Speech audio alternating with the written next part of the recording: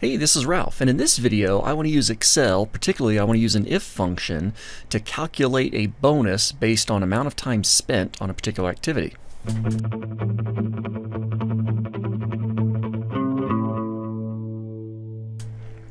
Okay, so this situation came up for me pretty recently in a class where some students are using some software and it keeps track of their minutes spent on using this program. And I wanted to apply an effort bonus to students that had spent more than 20 hours of work, up to a bonus of 5. So came up with kind of a wacky formula, but basically I want to take their number of minutes, or basically their number of hours over 20 divided by 2, and that's going to be the bonus with a max of 5.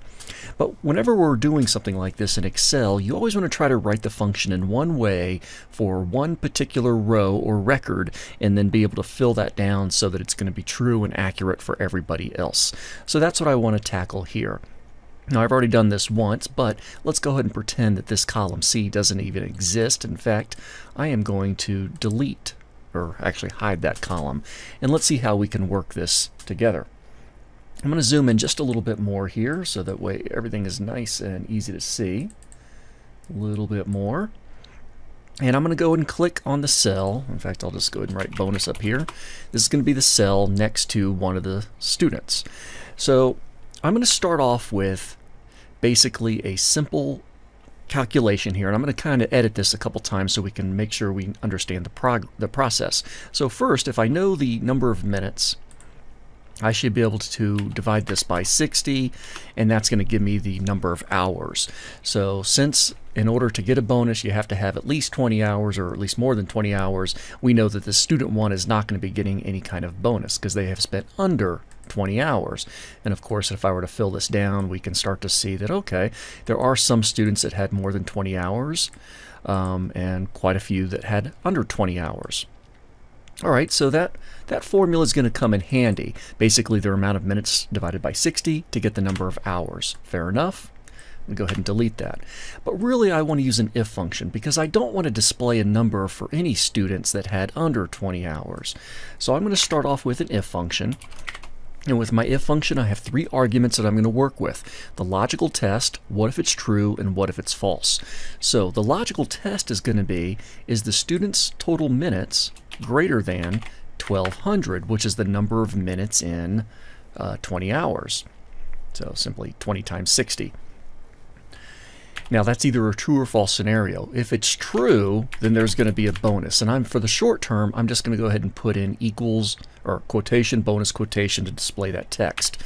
Now if their effort minutes are not greater than 1200, that means they spent less than 20 hours, I'm just going to put in an empty set of quotes which will produce a blank or null cell. And I'll just press enter. And then I can autofill this down so that I can see some students will be getting a bonus and obviously other students will not. So now that I know that this if function is working accurately, I can focus my attention on the calculation that needs to take place for students that get a bonus. So displaying the word bonus was simply a short-term test to make sure my if function is working. My if function is working. So instead of displaying that word, I'm going to start to run a calculation. Basically, I'm going to take their minutes worked minus 1200 to get the number of minutes over 20 hours. Now I want to display this in hours, so I'm going to take those minutes and divide it by 60. I don't want the answer in minutes, I want the answer in hours. And then I'm further going to take this formula, and I notice I'm putting parentheses around it, and I'm going to divide that by 2. So basically I'm taking their time in minutes, dividing it by 60 to get their time in hours, and then dividing that number by 2. And then I'll press enter. Of course, nothing for this first student. Autofill it down. And here we go. So I can start to see bonuses. However, there's one extra little caveat to this. The maximum bonus is going to be 5. A student cannot have a bonus greater than 5, and I have a couple students that are above that. So I'm going to modify this formula just a bit so that no number higher than 5 will display. And for that, I'm going to go to my value if true scenario here, and right at the very beginning, I'm going to put a min function in, min with an opening parentheses. And then I can go to the end of this, type a comma. Now keep in mind the comma I just typed is the second argument of my min function. And I'm going to put in 5 and then closing parentheses. So this can look kind of tricky here. But basically I have a min function. The min is going to be one of two things. It'll either be the calculation or it'll be 5. It certainly can't be higher than 5 now because I'm going to get the minimum of these two scenarios. So I'm going to press enter. No change there. Autofill down, and we'll see that now student 5 has a 5 for a bonus, and of course student 17 has a 5 for a bonus because it can't go higher than 5.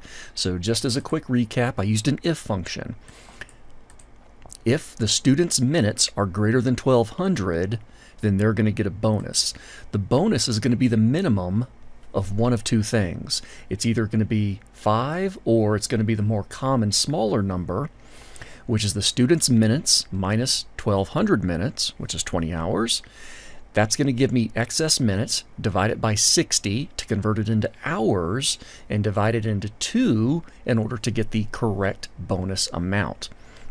Now, of course, if a student did not have minutes greater than 1200, I'm simply displaying an empty cell.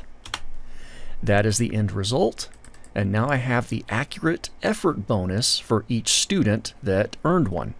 Take care.